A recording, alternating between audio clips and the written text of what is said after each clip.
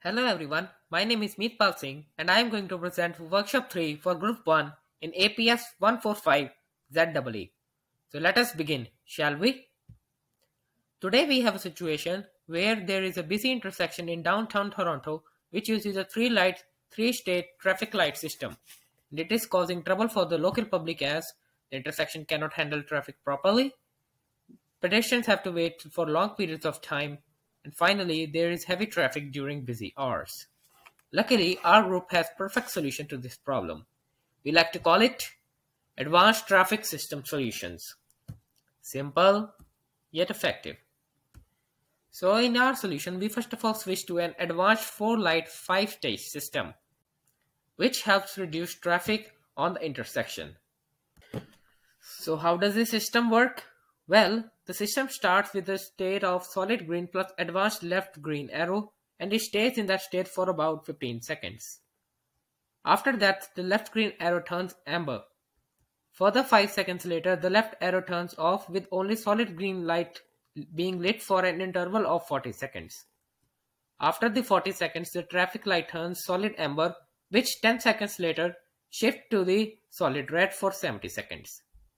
After that, the system restarts back to the solid green plus advanced left green arrow state to provide a fluent cycle of shifting lights.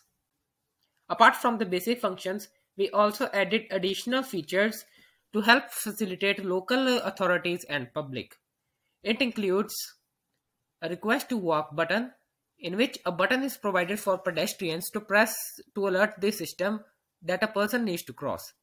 This is only effective when the lights are in red light state. This request will reduce the remaining wait time to the red light state 25 seconds.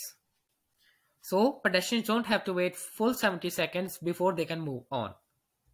Next, we added a car sensor system, which is mounted on the light fixtures that monitors the number of waiting cars when in a red light state. When the number of cars waiting reaches 6 or more, the sensor will trigger the system to reduce the remaining wait time of the red light state to 25 seconds. This greatly reduces the risk of causing a traffic jam. Finally, we added an interruption system. This is something that can occur at any time and will take over the active state. Examples of this type of interruption can be the traffic controllers setting all the lights to the flash amber or to the flash red. So, to understand the system better, let us assume an instance. Adam is driving to work. At around 2 p.m., he reaches the intersection which recently turned red. He knows that he has to wait 70 seconds before he can move on. While waiting, he notices that there are 6 more cars alongside him. The light turns green, but it only took 25 seconds. Do you know the reason? Yes, it is because of the car sensor system, which was activated once it senses 6 or more cars. So, why is our solution the best? Because it reduces traffic effectively on the intersection. It also accounts for the pedestrians so that they do not have to wait for long to move on. And finally, it reduces the risk of traffic jam by introducing the car sensor system. So that is it for today. Thank you for watching and have a nice day.